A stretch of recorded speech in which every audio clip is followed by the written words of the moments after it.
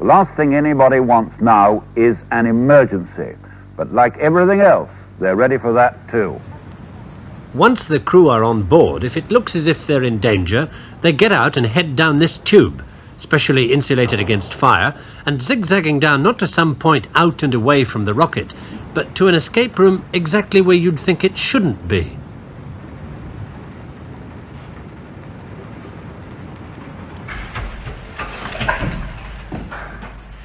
Three and a half minutes after they get the warning in the capsule, the crew could be down here in the blast escape room via that 200-foot escape tube, 40 feet below the base of the rocket.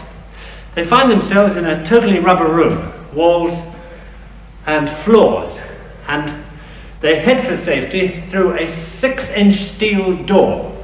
Once they're behind that door, it doesn't matter what comes down this tube behind them.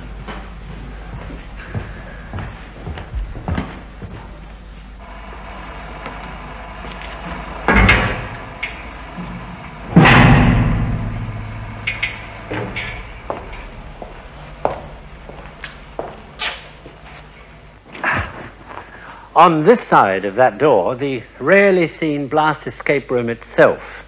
It's totally isolated from everything around it by a series of 24 giant springs underneath the floor and shells all round it of steel, concrete and sand. It contains enough food, water and air for 20 people for up to 24 hours, and